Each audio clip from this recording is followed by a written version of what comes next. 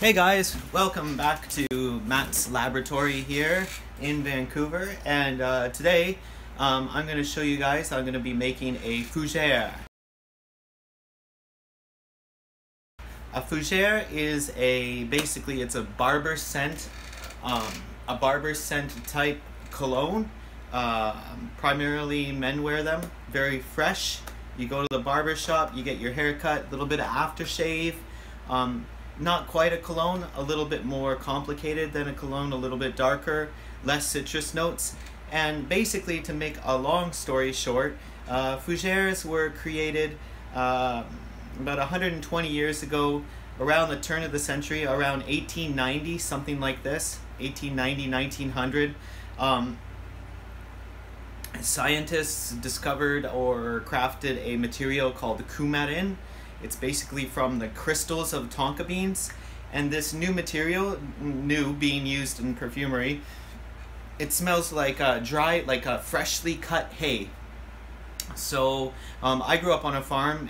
In farms they cut down hay, like green hay, bales of hay, and this is pretty much what it smells like. Some people say it smells a little bit like vanilla, a little bit like tobacco. It's very dry smelling material. It is sweet and a little bit of woody, and it smells like the dry grasslands, like the prairie grasslands.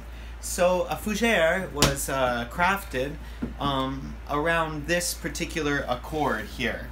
So basically this is a Fougère accord. You have lavender as the top note. This is the main top note, and then you have a geranium. Okay. Geranium is kind of like the men's rose. Geranium's used in a lot of men's scents, a lot of Fougères, a lot of kind of older style men's colognes. But it's a little greener, a little bit more herby, and sometimes can be a little bit spicy. And if you get really good quality geranium, it will have fruity, almost cherry top notes to it. Anyways. Little too much detail for this video. And then the Fougère on the bottom, okay, you have the base notes, which are Oakmoss.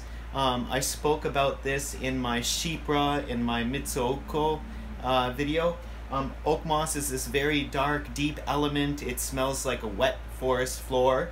And this deep, dark element is combined together with the coumarin. And the coumarin dries out the Oakmoss, so the coumarin dries up the earthy dark soil of the Oakmoss, and it provides some sweet elements, makes it a little bit more woody, a little bit more expansive. So this is your basic Fougère accord: lavender, geranium, Oakmoss, and coumarin.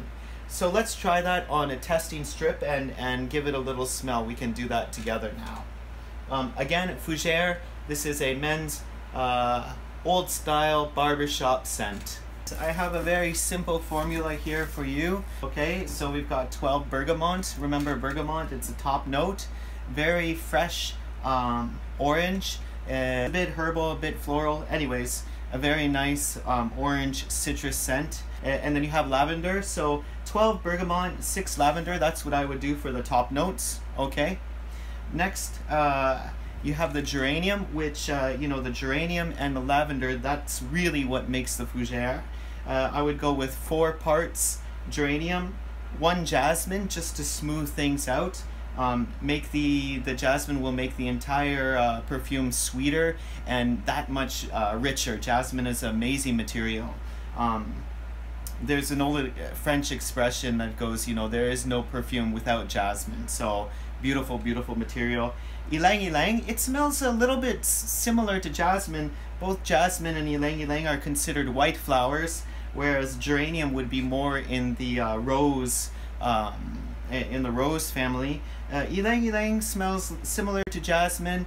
Both of them are fruity. Jasmine is a little bit more indolic. I'll talk about that one day, about indol. But ylang ylang also gives a very nice gummy, fruity, smooth texture to the florals. And then I would go with 1 Oakmoss and 3 coumarin.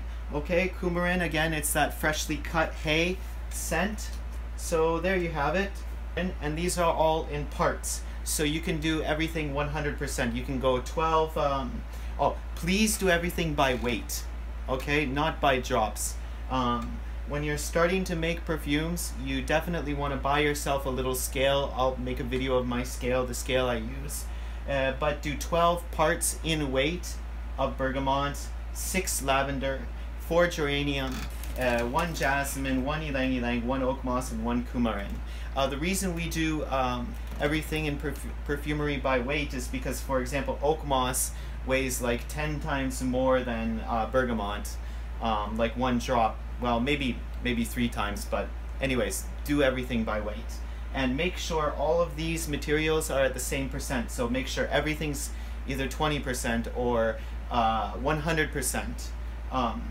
What I would do is I would put all these together in a bottle at 100%, wait 1 week, and then dilute it with perfumer's alcohol and a good fougere.